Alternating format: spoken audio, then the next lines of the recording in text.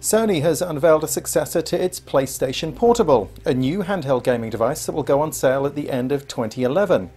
Provisionally dubbed the Next Generation Portable, or NGP, the device has a 5-inch OLED touchscreen, Wi-Fi and 3G, front and rear cameras, and, answering the calls of many gamers, dual analog sticks. While Sony didn't announce a price or precise launch date, it did preview some of the NGP's features at a Tokyo news conference. The user interface mixes games and other entertainment content. A social aspect has been built in for connections with friends through a service called Live Area. GPS will allow for location-based entertainment. It'll be possible, for example, to find out what friends nearby are currently playing or what they have been playing. And for added control and feedback, the rear of the NGP is a large touch panel.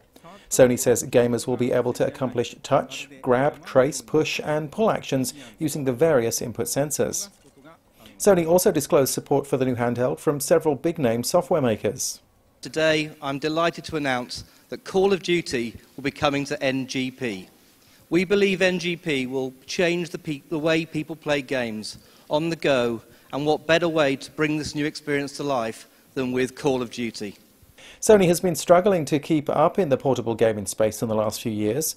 The original PSP, launched in 2004, was last refreshed in 2007. A year later, Sony launched the PSP Go, but sales have been poor. In the meantime, Nintendo has been refreshing its DS, and a new wave of cell phones are catching the attention of casual gamers. Also announced on Thursday, and at risk of getting forgotten in the NGP news, Sony said it plans to expand the PlayStation platform to Android devices. The PlayStation Suite, which will be available this year, will offer PlayStation emulation on approved Android smartphones and tablets. In Tokyo, this is Martin Williams, IDG News Service.